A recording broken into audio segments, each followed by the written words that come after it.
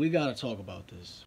This looks so bad, bro. Like, that looks like me with a Sonic big ass mascot helmet thing on my head. I'm rocking some new Pumas, you know what I'm saying, from the warehouse.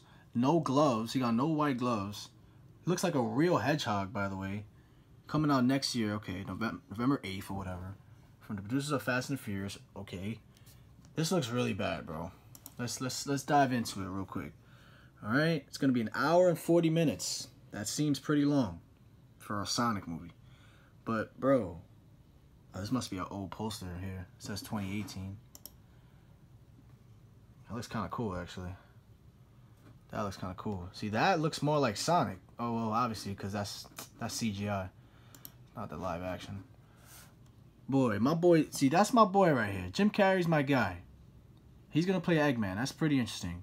Ben Schwartz, bro. I don't know. I feel like this is really gonna turn off a lot of people. It already has. If you check Twitter, social media, people going crazy. YouTube comments, everybody going crazy. This looks like caca, diarrhea, bro. Come on, bro. And I don't know. I'm gonna watch it.